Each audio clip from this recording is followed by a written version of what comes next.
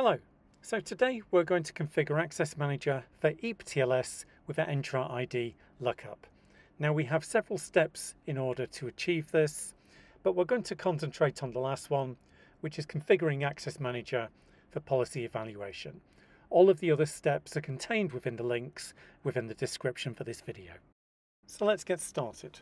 We're going to go to Access Manager and Access Rules. When the page loads, we have a couple of default rules already created. And you can see the last one says deny access. So we're going to click add a rule.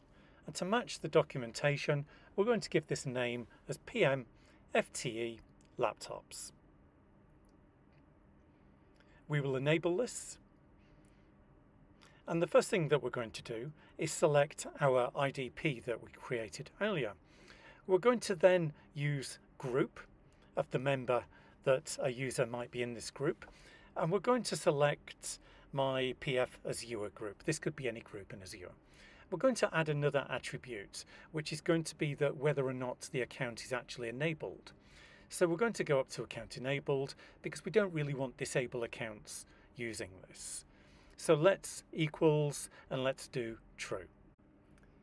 So we then need to move on to our secondary attribute source, and this is where we're going to use endpoint certificates. We're going to go up and use common name.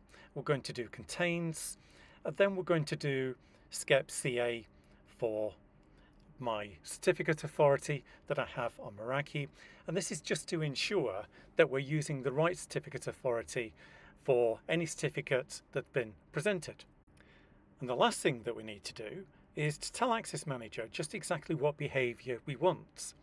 So in this particular case, we're just going to do an allow access. We could do restricted access, and you can see that you can choose any of the other attributes down there. But we'll click save, and this is our access rule created for using Entra ID Lookup and certificates. Thank you.